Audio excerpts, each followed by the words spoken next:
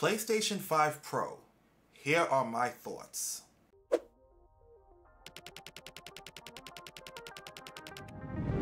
Logical Gamers.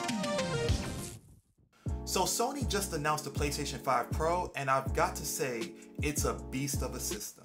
The system comes with an upgraded GPU, producing 67% more compute units than the current PS5, with 28% faster memory, allowing for up to 45% faster rendering.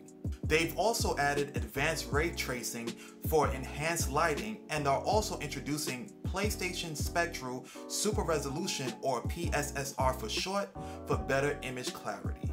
Now, what I was absolutely blown away by, during the announcement, Mark Cerny, the lead architect of PS5, stated that the PS5 Pro should remove the decision of having to choose between fidelity and performance mode, merging both experiences for the player.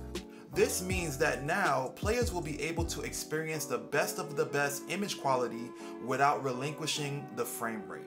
Now, this is a huge deal because personally I am a performance guy. The functionality of the game takes precedent over the aesthetics, but if I were to acquire the PS5 Pro, I can have the best of both worlds, which is cool.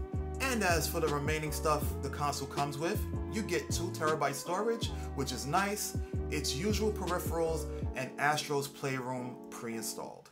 Now, all this sounds enticing, but I'd have to stick with my base PS5 model, and here's why.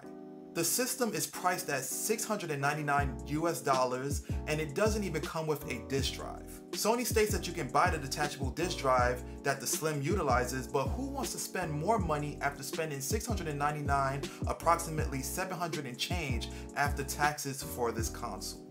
Also, instead of pre-installing the recently released Astrobot, which is a good game by the way, currently streaming it on my Twitch, you're giving us the old game, Astro's Playland. Now, in my humblest opinion, for those of you who don't have one and are interested in acquiring a PS5, then maybe waiting for the PS5 Pro might be the one you get.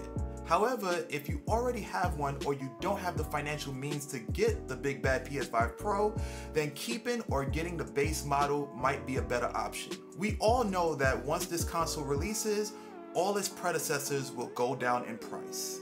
So with that being said, this concludes my thoughts on the recently announced PS5 Pro.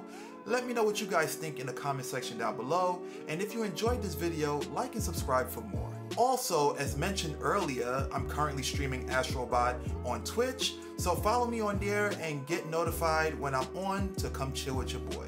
The link will be provided in the description down below. So anyways, this your boy Esoteric signing off, and as always, if it ain't gaming, it ain't logical. Peace.